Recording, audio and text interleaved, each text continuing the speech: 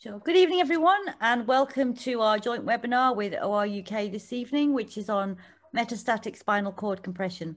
My name is Nikki Evans, and I'll be your host for this evening.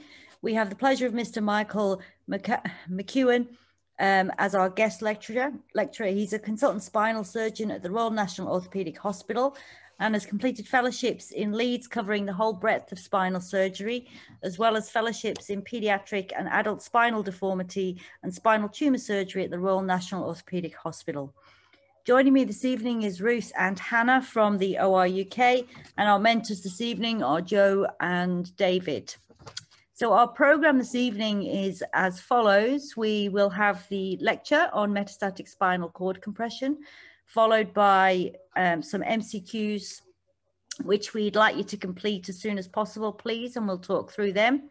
We'll then ask the invited questions. So if you have a question during the lecture or afterwards, if you pop it in the chat, we will keep an eye on that, and we will ask Mr. McEwen at the end. We'll then go on to some cases and some top tips for the vivas. And then we will move on to the Viva practice and stop the recording. If you miss any part of this lecture, don't worry about it. It will be on the FRCS Mentor website as well as the OR UK website, so you can watch it at your leisure. I'd just like to mention that we have the upcoming Viva courses in conjunction with OR UK on the 20th of February, 6th of March and the 17th of April. There are upcoming webinars on both the FRCS Mentor website, which is frcsmentor.co.uk, and the OR UK website, which is oruk.org. Finally, I'd just like to recommend our books, which are the two books at the bottom from OR UK, which I've used both for my exams and they're excellent, and obviously the ones written by the FRCS mentors. So Ruth and Hannah will be sending you feedback forms, and we'd be grateful if you could fill them in so that we can continue to improve. And if you require a CPD certificate, then get in touch with Ruth and Hannah and we'll be able to help you out with that as well. So without any further delays, I'm going to hand you over to Mr. McEwen. Thank you.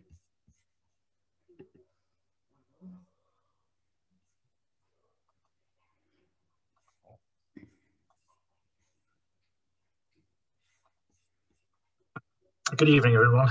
My name is Michael McEwen, consultant spinal surgeon at the Royal National Orthopaedic Hospital in Stanmore, London. Thank you very much for joining and for inviting me to give this talk this evening. So the talk is on metastatic spinal cord compression, which we know is really very common. And you may ask, well, why is this within your curriculum? We'll explore those and we'll discuss exactly why it is in your curriculum. So we'll look at why metastatic spinal cord compression has become very important within orthopedic and spinal surgery. We'll look at the background to that, discuss some of the NICE guidelines. We'll have a brief discussion on MRI interpretation, which I know you'll probably be very familiar with because that's in preparation for your FRCS exam. That's one of the key topics. We'll discuss some of the patient pathways of how these patients are managed, some of the evidence which led to where we are today with spinal cord compression, and then we'll discuss the management strategies, what surgery offers. We'll look at some questions and run through a few cases. And by the end of that, I'm sure you'll all be bored of me. So why metastatic spinal cord compression? Well, because it is devastating to patients, or potentially devastating, and getting it right makes a world of difference to the patients, and whether that's in terms of their prognosis, but also sometimes it makes a huge difference to the quality of life when they're nearing the end of life. There's a huge difference in someone who retains continence and retains the ability to walk or to transfer, and the other scenario where the patient loses the ability to walk and loses their continence. So it fits into the spinal red flags. We always talk of spinal red flags, and they're different lists depending on which literature you read, but you know, MSCC is a history of cancer, often in these patients, and the acute neurological deficit. And that can be sensory, motor, or bladder and bowel involvement. When we look at carcinomas that commonly spread to bone, and I'm sure this comes up in a lot of your preparation for the FRCS, but we know that breast, lung, thyroid, renal, and prostate are the 5 carcinomas that most commonly spread to bone. It is important to remember that virtually any tumor can spread to bone. And you know, especially don't forget about the tumors such as lymphoma, plasmacytoma, myeloma, but any tumor can spread to bone. And about 1/3 of patients who have breast carcinoma will end up with spinal metastases. Only the liver and the lung are more common sites of metastases than the spine. The spine is the most common bone where we'll find metastases, and the thoracic spine is the most common region. So if we go back to around 2005 and before, metastatic spinal cord compression was not really on the horizon of orthopedic surgery and spinal surgery, because these patients all received radiotherapy and steroids. And then there was some evidence to support surgery being involved and playing a major role in these patients. And we'll look at that evidence in a short while. But looking at the NICE guidelines, these NICE guidelines, it's clinical guideline number 75, which was published now quite some time ago, 12 years ago, but not much has changed. And if we look at what these guidelines are about, well, they talk about metastatic spinal cord compression, which is the cord compression, but also cord requiner compression. This can be either due to direct compression by the tumor, a fracture, so a pathological fracture leading to neurological injury of either the spinal cord or the cord requiner. And this threatens or causes neurological disability. We see approximately 4,000 cases each year, and I think that's probably about right. At the RNOH, we get between 5 and 10 referrals a week, and not all of those are true MSCC. A lot of them will be, well, this patient's deteriorating, will you give us an opinion? But I think there are around 4,000 cases a year in the UK. Often they're diagnosed late, and 50% of patients who are diagnosed with MSCC are unable to walk at the time of diagnosis, and clearly this leaves them with a poor prognosis. If they are walking when they are diagnosed, about 80% will continue walking. So let's briefly just talk about MRI interpretation in the spine. Well, I'm sure you're very familiar with MRI scans by now. And so if you look at T2 images, so T2 is usually the image that we look at. And what we're really trying to identify is whether the spinal cord within the canal is at risk. And so here you can see that's a normal level. You see the spinal cord surrounded by the CSF, which shows up a lot brighter because this is a T2 image.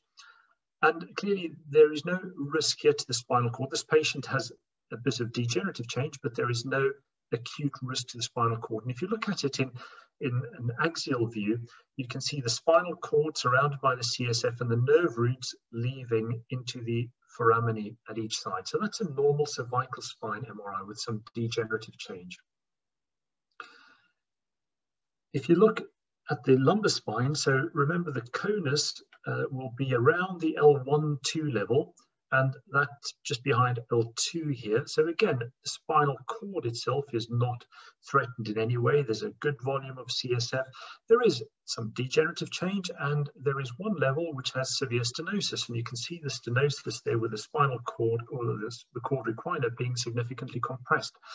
But this is a degenerative condition. So just to highlight the fact that we need to understand what a normal MRI will look like before we see what the pathological MRIs will look like, and that we'll see in our case discussion toward the end of the evening. Of note, metastatic spinal cord compression is managed along a patient pathway.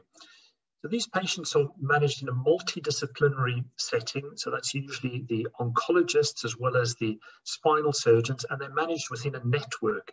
And that's very important. Every region has a spinal surgery network, and there should be rapid access for patients into that spinal surgery network. And there's usually very good communication between the oncology service and the spinal surgery service.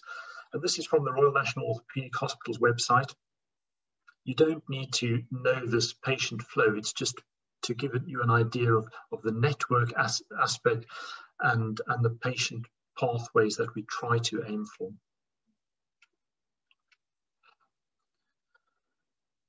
So if you're going into the FRCS exam, metastatic spinal cord compression should be a bread and butter question for you, but you want to make it your home run question.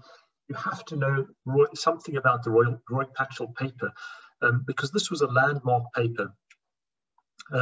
This was published in the Lancet journal in 2005, and this changed the way metastatic spinal cord compression patients are managed. You know, as I mentioned, prior to 2005, these patients had radiotherapy and steroids, and they did not really do very well at all.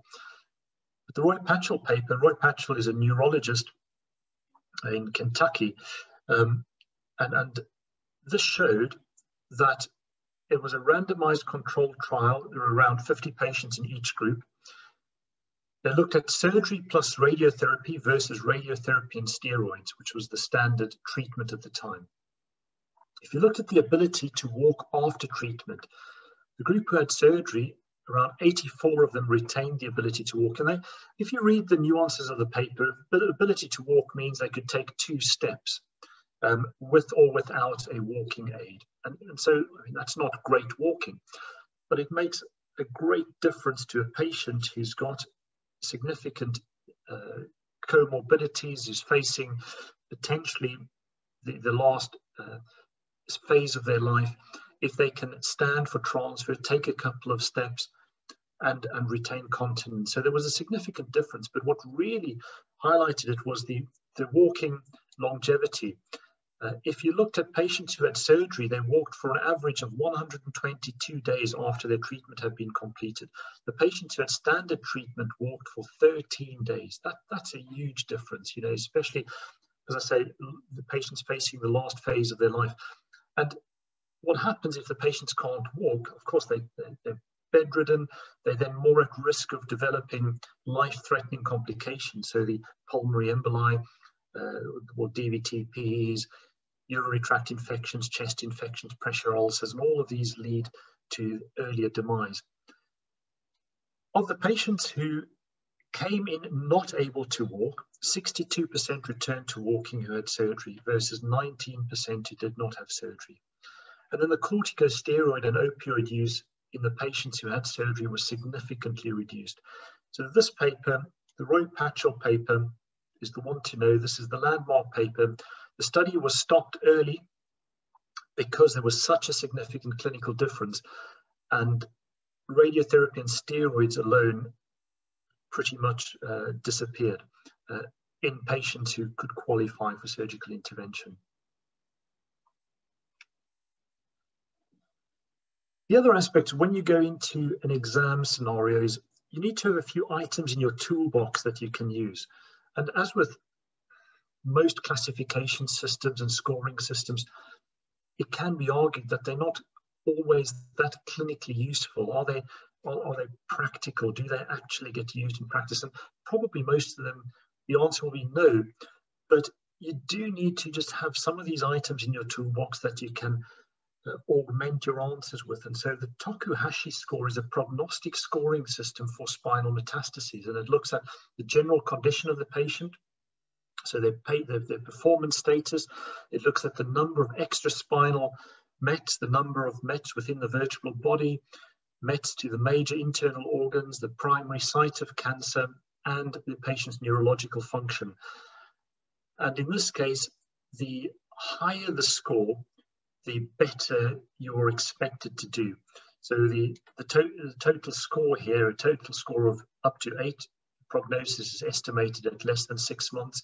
Score of 9 to 11, your prognosis is estimated between 6 and 12 months. And a score of 12 to 15, your prognosis is estimated at a year or more.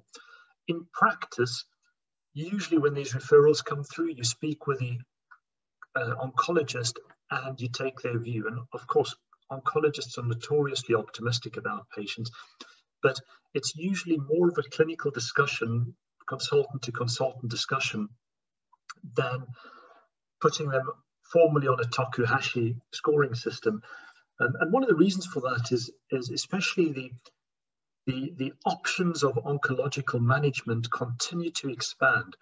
And so oncologists will say to you, well, they've had their first line, but we've got second line, third line, fourth line.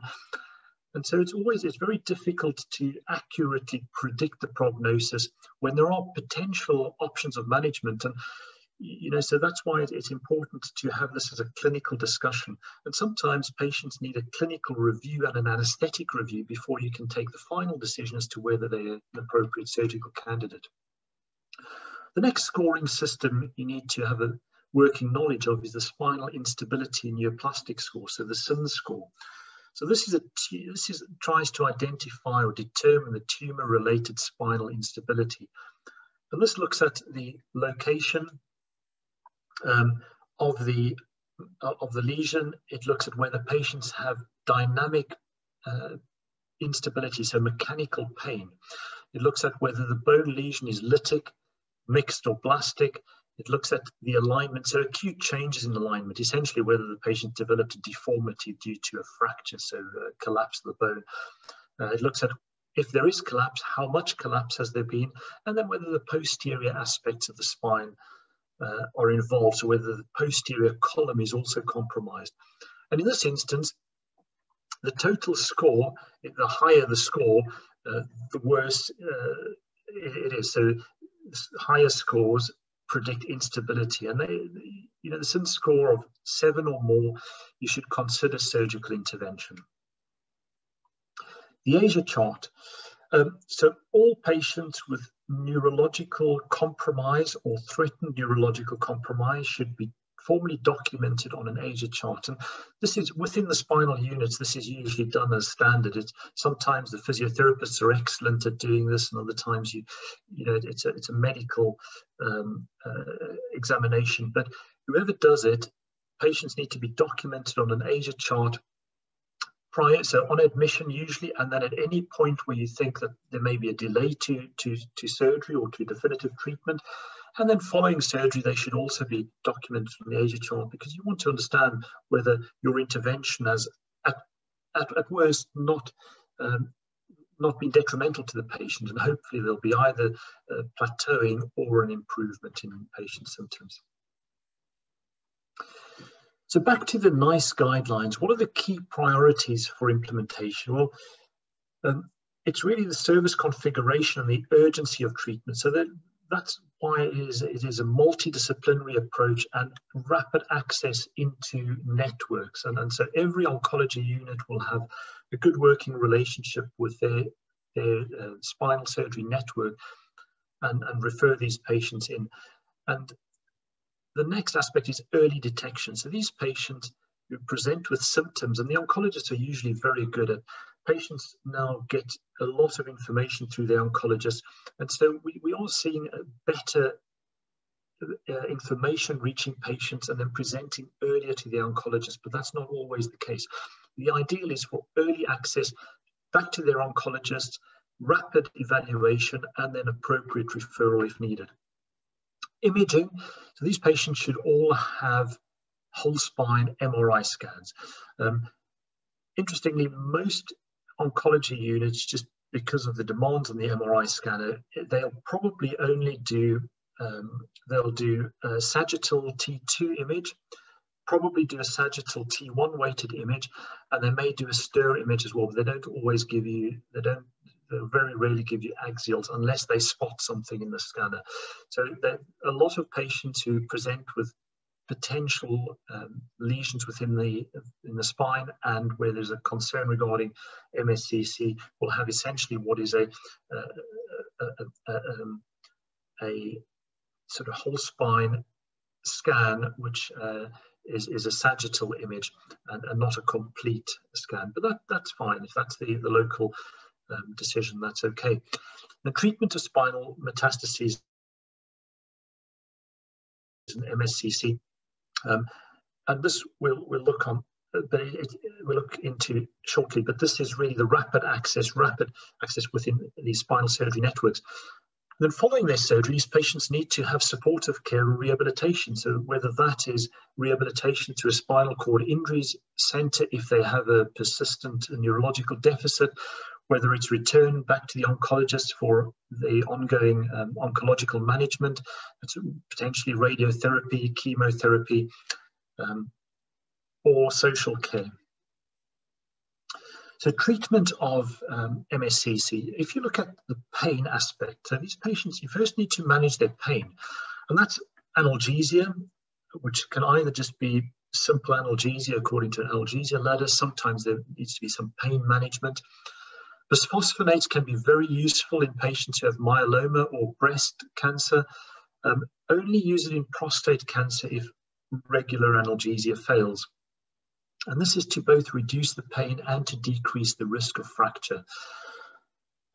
Radiotherapy can be very effective for non-mechanical pain, but radiotherapy should not be given if patients are asymptomatic. And this is due to the fact that radiotherapy will essentially kill the bone and kill the surrounding tissue, and it potentially then limits your options of future surgical intervention. What about vertebroplasty? So vertebroplasty or kyphoplasty, which you probably are familiar with, but that's essentially injecting cement into the vertebral body to provide stability. And so if mechanical pain is a problem due to vertebral body metastatic disease, then vertebroplasty can be very useful if their patients are resistant to analgesia or if they've had a fracture. And then, of course, we get on to surgery, which aims to stabilize the spine. So if the patients are suitable for surgery, you can stabilize the spine, and that should reduce their overall pain. If the spinal cord is threatened, they should be nursed in bed with spinal precautions until you have a definitive plan. Corticosteroids should be started. So who should receive them? Well, all patients should receive dexamethasone, usually a 16 milligram loading dose, and then 16 milligrams daily. And that is continued until there is a definitive treatment, either decision or the treatment has taken place. So if the patient's having radiotherapy, you continue with the dexamethasone because they're going to still have some swelling around and within the spinal cord. If they have surgery, once you've appropriately decompressed the spine, you can consider then stopping or at least weaning the dexamethasone. And the treatment decision is really made on whether the spine is then stable, potentially unstable, or unstable. And this is, we often have, most units will have a pro forma which you complete. And what the treating team want to know in the referring hospital is the spine stable? Is it potentially unstable, or is it unstable? And if it's stable, they can mobilize the patient. If it's potentially unstable, what are you going to do to make it stable? Is that a brace when the patients are mobilizing so that they can normally put it on when they're in a sitting position and they can mobilize, or is it unstable? And if it's unstable, generally you have to stabilize it surgically. But if the patients are too unwell to have surgery, then they might have to wear a brace, or you can look at a halo, a jacket, or a CTLSO, something like that, so a brace to stabilize the spine. Surgery for MSCC. So if a patient is referred and they have proven metastatic spinal cord compression on an MRI scan, they should be considered for surgery. The only exceptions are really if they, as we discussed with the factors, that if their general performance status is poor, if their physiology is that poor that the oncologists say, well, their prognosis is expected to be less than 3 months, or if they've got associated medical comorbidities where the anaesthetist says, no way is this patient fit for an anesthetic. If you decide to perform surgery, it should be within 24 hours. You should take samples for histology. Most of them will have proven histology, but it's always good practice to take appropriate samples for histology. They should have staging done. Now, normally that will be done by the oncology team. So that's chest, abdo, pelvis, CT.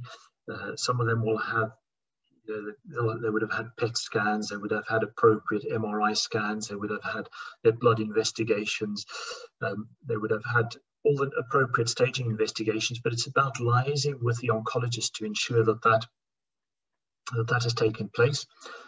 And then it's a formal assessment. These patients, usually it's best to get them across and for them to be evaluated formally in the unit where they can have their surgery.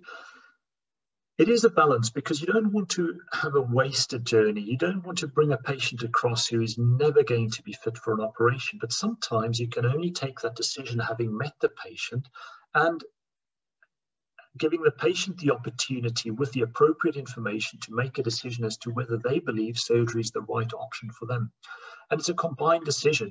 As we mentioned, it's a multidisciplinary approach, but always at the center of that decision is the patient, because these are difficult decisions, and they come at very stressful times for the patient and for the family, and especially at the moment with the COVID restrictions. It's horrendous for these patients to be in the situation where they don't have supporting family accompanying them. It is a really difficult time, but the patient has to always be at the center of making the decision. And some patients will rightly say, well, you know, I've had enough, I don't want surgery. And if they have capacity and they know what they're choosing with all the information, that's fine. But they should have the opportunity to make that decision. And then when you assess them, you're looking at their neurological function, their general function, their general health, what treatment they've previously had. Clearly, if they've previously had radiotherapy to the same area, that comes into play. You know, it doesn't necessarily mean you can't operate on them, but you know that there are going to be wound problems because the surrounding zone of tissue is dead. The magnitude of surgery. So these patients need to understand the scale of surgery. You know, sometimes it's a relatively straightforward procedure, but other times it's not. If you're doing an anterior and posterior approach, the magnitude of surgery and the morbidity that comes with it and the increased length of hospital stay potentially is something that needs to be considered carefully. The risks associated with surgery. And then the prognosis. And as I've mentioned, surgery should only be offered to patients when the expectation is that they will survive for more than 3 months. What about the goals of surgery? Well, the goals of surgery are to decompress the spinal cord or cord recliner and provide stability. If there is complete loss of neurological function for more than 24 hours, you should only offer surgery if the stabilization is needed for pain relief. I would say that this isn't set in stone. You know, I think if there is an opportunity to operate on a patient and it's 30 hours down the line, you know, I think we should consider that strongly. You know, I wouldn't stick to this rigorously. You want to achieve a wide decompression and debulking of the tumor. You're not going for an en-bloc resection. You want to achieve stabilization, and if there is anterior involvement, you want to reinforce the vertebral body, and that may be by putting some cement, some PMMA cement in the front. It may be by using a cage or really a bone graft, but it's usually PMMA cement or a cage. There was one question about the role of solumidrol. Nowadays, it's a steroid called methylprednisolone. So are you using it routinely for spinal cord compression, metastatic spinal cord compression, or you're relying to other steroids or none? So as far as I know, we are only using dexamethasone. I've not seen them come through on different steroids. That decision is usually made. The oncologists are pretty good at this. I mean, they often start patients on steroids before before they've even got the MRI. You know, if they've got a patient who's got known spinal mets, comes in with deteriorating neurology, they'll start the patient on steroids, and as far as I've only seen them use dexamethasone, Yeah. And then scan the patient and then refer the patient on. So that decision is usually made at the referring institution. Yeah, totally agree. And what is the criteria to diagnose a threatened spinal cord? So threatened spinal cord is someone who has pain, so known spinal metastases, and there is canal compromise on an MRI scan. So, but neurological function is still intact. So that's what is meant by threatened spinal cord. So the spinal cord is actually being compressed. So there is canal compression due to metastatic lesion, but the neurological function is still intact. And these are the best patients to act quickly on, because if you get it right, these patients will retain their neurological function. And so that's what's meant by threatened spinal cord. Yes, and for the oncologist workup, do you prefer your own institute oncologist, or you can accept the referring hospitals oncologist if they have one? Oh, we accept any oncologist referral. So I think the workup, we really, for MSCC management, so this is not primary bone tumors that we're discussing. So for MSCC, we really are supporting the oncologists in their management of these patients. You know, so our service is really there to provide support when it is needed, because they're seeing thousands of these patients, and a number of them will end up needing our support, but we really support them and are happy for them to take the lead in the overall management. And then it's a consultant discussion usually as to whether the patient is appropriate. We also do, you know, when referrals come through, they are discussed in a multidisciplinary team meeting. So at the RNH, for instance, we would discuss these patients every day. We have an MDT. And so these patients would be discussed in the MDT. And then it's usually, you know, a lot of patients would be, we would acknowledge that they have metastatic disease, but they don't have significant canal compromise. The spinal cord or cord recliner is not being compressed. It's more a decision on the spinal stability. And then we feed that back to them. But it's sometimes, you know, the almost always, should I say, is the best decision is made when you've come up with a recommendation and you get on the phone and you speak to the oncologist directly. Yeah, totally agree, sir. And there's three questions, mostly with the same meaning. So first, is trauma the same as metastatic spinal cord compression? Do you use dexamethasone in trauma? And is there any guidelines in using dexamethasone in trauma as well as the metastatic spinal cord compression? So in the UK practice, we do not use any steroids in trauma. So there's no good evidence to use steroids in trauma. In US practice, that probably differs. My understanding is that they do use steroids, but in UK practice, we do not use steroids in trauma, in spinal cord injuries. Yeah, thank you. And when consenting for potential complications, what are you highlighting and the frequency they occur? Okay, so firstly, the main benefit of surgery, to highlight to the patients, is to try and preserve what they currently have. Yeah. And they need to understand that they mustn't make the decision on surgery because of potential improvement in their neurological function. The primary goal is to retain what they have. The secondary goal is to give the spinal cord the best chance of recovery if there is going to be any recovery. And the third goal is to provide stability.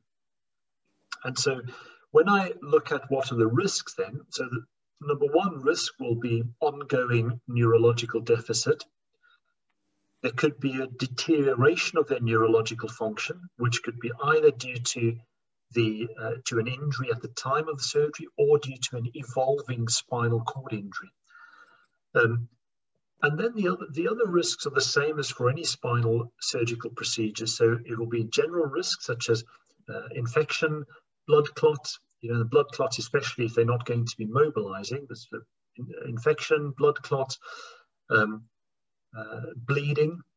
And so some of these tumors can bleed quite a lot. So I always say bleeding, potentially life-threatening bleeding. Specifically with this surgery, it's nerve injury, spinal cord injury, non-union, failure of metal work, so screws can cut out, rods can break, especially if they're going to have radiotherapy where this is unlikely to ever unite. So non-union is a big risk. Wound breakdown, especially in the presence of a site which has had radiotherapy or potentially will have radiotherapy quite soon after. And then the other risks are dural injury, because you're doing a decompression. So you're working against the dura, so dural injury, recurrence of tumor, anesthetic related risks, and the risk to life. And I think that encompasses most of the risks that I would discuss with patients having this operation. What I also discuss with them is the implication of surgery. What impact will it have on them? I say, so most patients, if they come to us walking, the expectation is that within 5 days, they will leave hospital back to their referring unit. If they come to us bedbound, that's probably a bit more complicated because that recovery is going to be a bit longer. When you have a good working relationship with the oncology unit, though, the ideal situation is it's a fix and send. So they come to you, they have their surgery, and as soon as the acute risks dissipate, you send them back for them to have their ongoing systemic management, because then your job is done. Yeah, totally agree. And if there is established paralysis over 24 hours and there is no instability, but the life expectancy is over 4 months, will you still do any surgery for it? So they're completely paralyzed. Yes. No instability. More than 24 hours, no instability, and long life expectancy. Well, would you still decompress? No. It's a difficult one. I think these decisions are individualized, and this is where you have the discussion with the oncologist, and sometimes where it warrants face-to-face discussion with the patient, because it depends on, as I said, oncologists are notoriously optimistic with their life expectancy. And if it's genuinely a patient who's on first-line therapy, or maybe it's a first time, it's an initial diagnosis, we don't have a histological diagnosis, those are factors that come into play. And then you could take the view that doing an operation to decompress the spine, if it's 26 hours, that's probably different from if it's 2 weeks. The patient's been completely paralyzed for 2 weeks. So that comes into play. You can get good samples, you can stabilize the spine.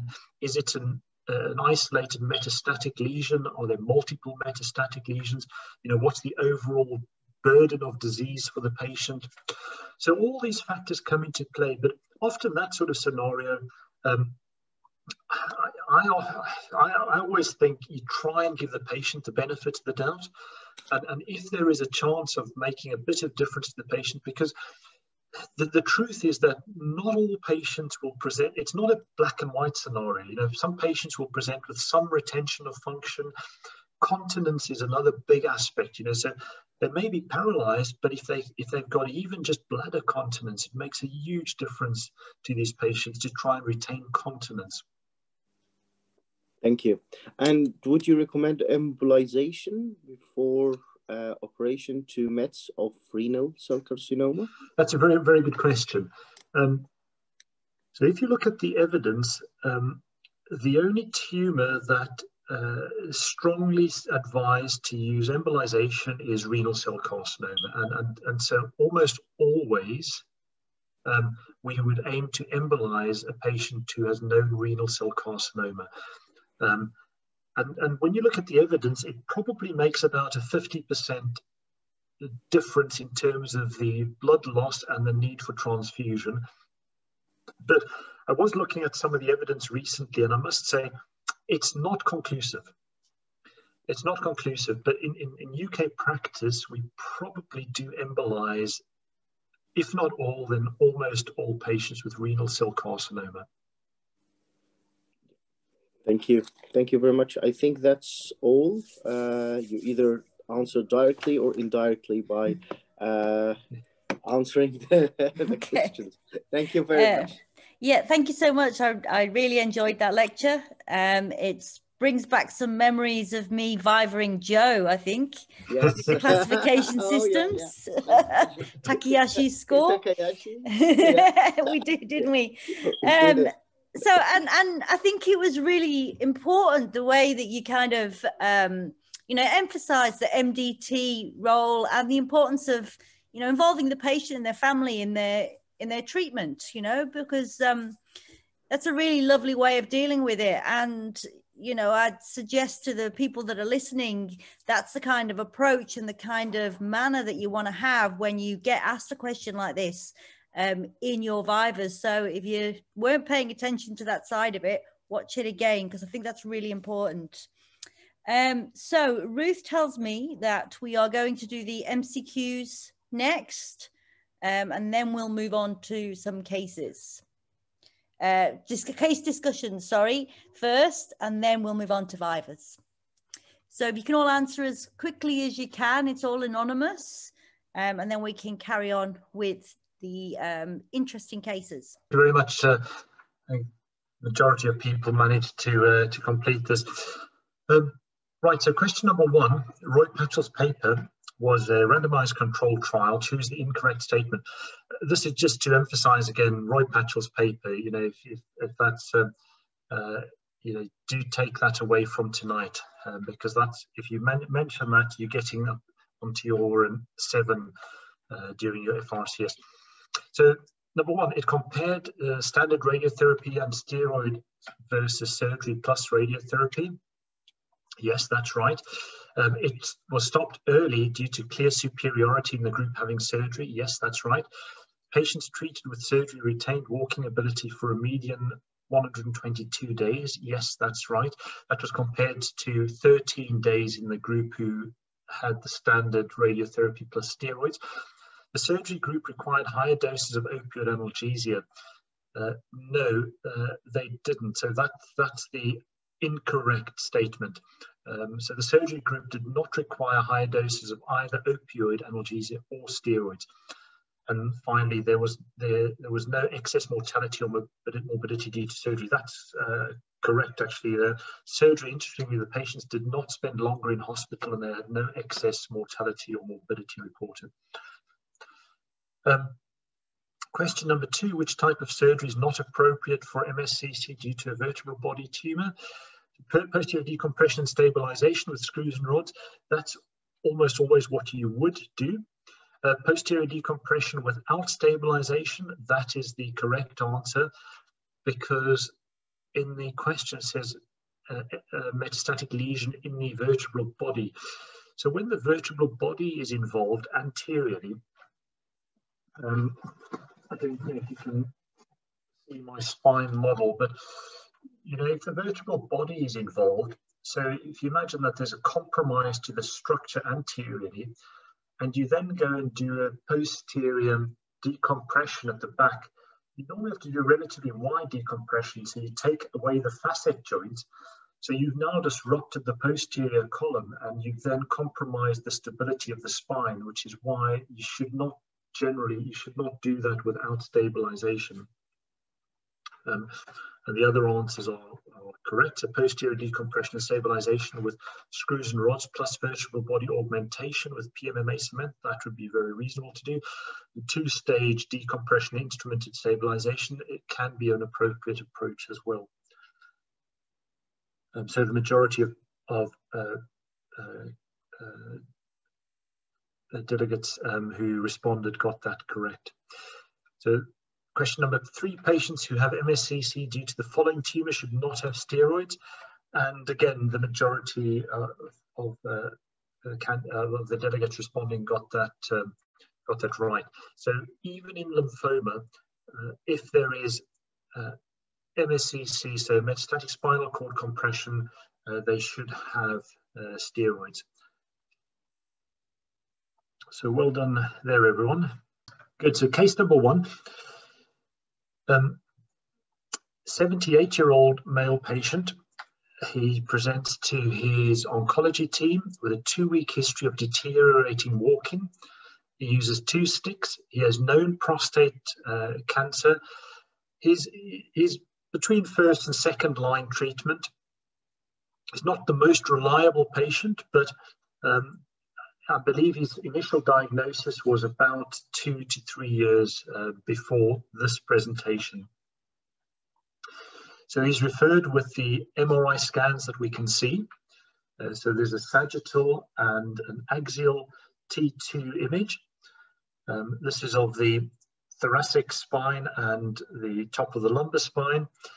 What you can see is he's got multiple vertebrae that have some infiltration, but the main focus of the problem is in the thoracic spine. He has a significant canal infiltration of the tumor, and the spinal cord is significantly compromised. So you can see the spinal cord above and below the tumor, and you can see cerebrospinal fluid above and below. When you look at it on axial view, you can see the spinal cord is completely surrounded by tumor which has extended into the canal, and the tumor, you can see, has eroded through the posterior wall of the vertebral body into the canal. So one of the aspects I wanted to highlight to you is when I trained one of the radiologists in Leeds, he always talked about good discs are bad news and bad discs are good news. And so what does that mean? Well, if the disc is preserved, as you see here, it rarely is cancer. Sorry, if the discs are preserved, it most commonly is cancer. It rarely is infection. If the discs are destroyed, it most commonly is infection and rarely is cancer. The only real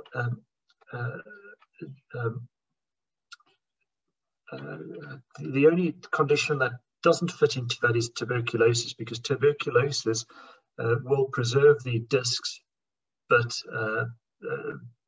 you know, it's an infection. And what does that mean? So if it's good discs are bad news. So if the discs look good, it's bad news because it's likely to be cancer. If the discs are bad, so bad discs are good news because it's likely to be infection and likely to get better. So this has all the features of an aggressive lesion. And so this is all features of aggression. In a patient with known prostate cancer, this is almost certainly a metastatic lesion, and he has metastatic spinal cord compression. So this patient, we got across, I saw him. He was actually not, surprisingly, you often are surprised in these. He was walking quite well, using his 2 sticks. He was continent. And so he was a good surgical candidate. And this is the operation that I did for him. So this is a view under the microscope. That's superior end, that's the inferior end. So this is the canal has been cleared out now. You can see the dura coming through. And I've done not a very wide decompression, but that's a reasonable decompression. The cord actually looked quite nice and healthy. It was pulsating, and just additional stability. So 1 level up, 1 level down, because I did not destroy the facet joints. And he did really well. He was discharged back to the oncologist 3 days later. He retained the ability to walk, he retained his continence, and he went on to have radiotherapy. Any questions on case number 1?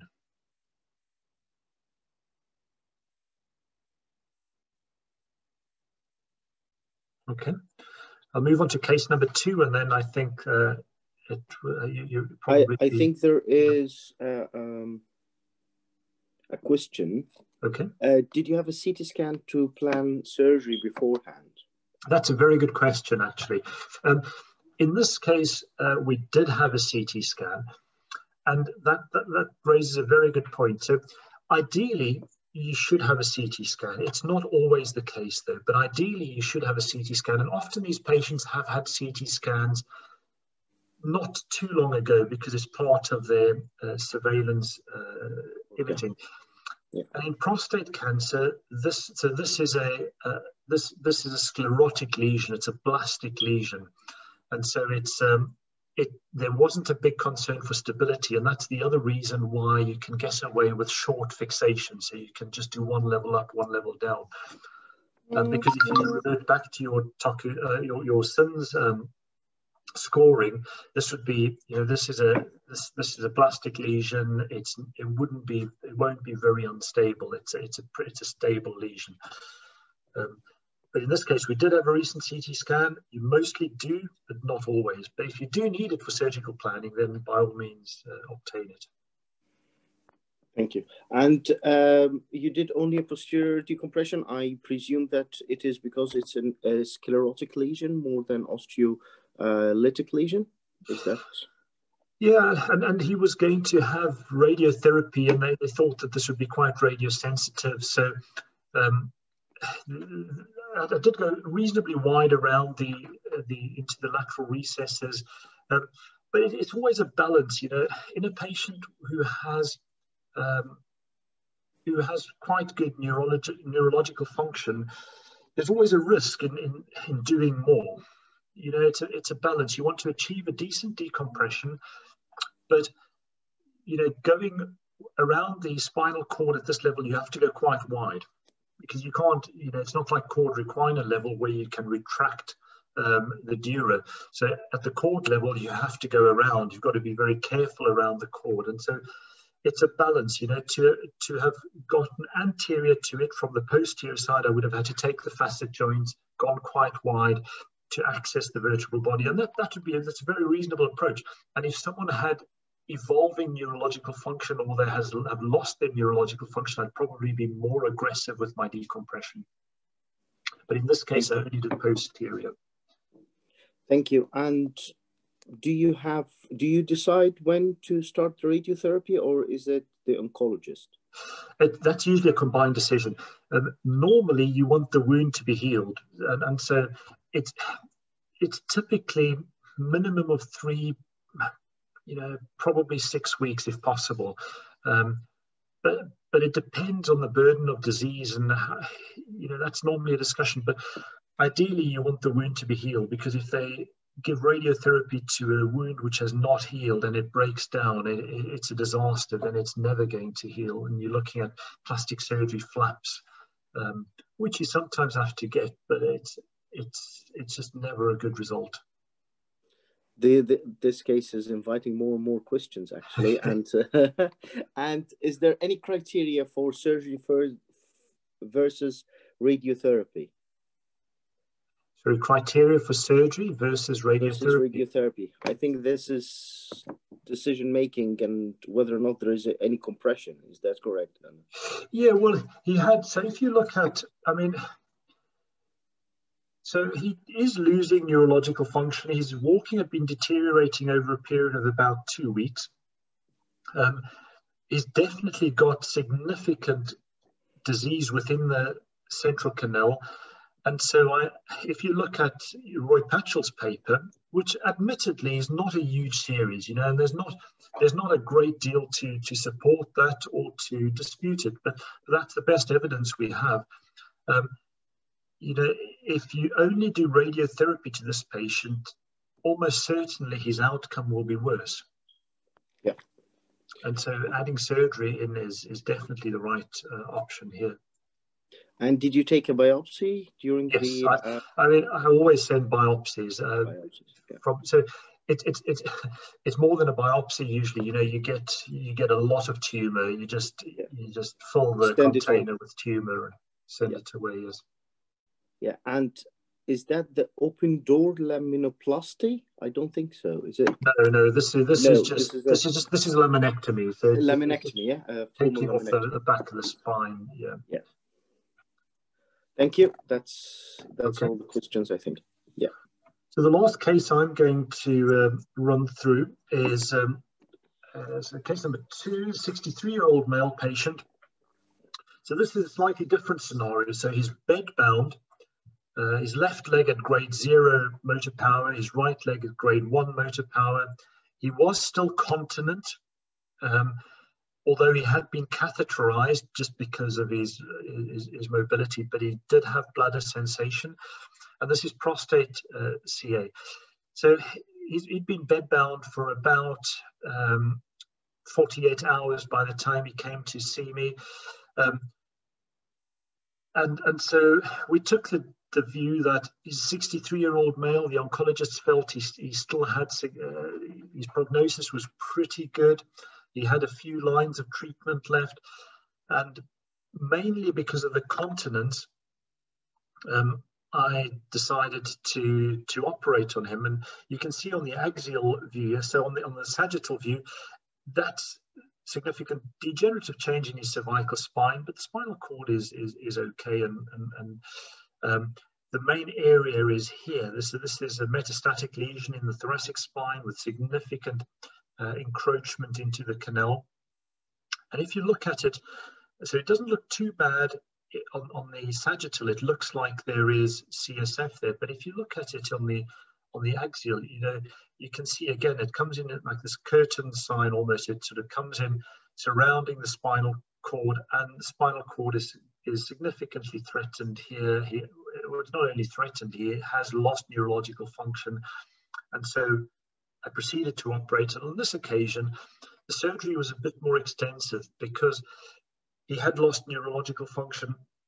And the aim here was to do a wide decompression. So what you can see is that's superior, that's inferior. So wide laminectomy. The spinal cord is under the dura here. These are the nerve roots coming out. So the facet joints have been taken. And I went anterior to the spinal cord in this zone, compressed it down, got as much tumor as possible, and then achieved the anterior decompression and went 3 levels up, 3 levels down to provide stability. He did not improve, but he retained his continence. And so yeah, I think that's what you often have to accept in these patients.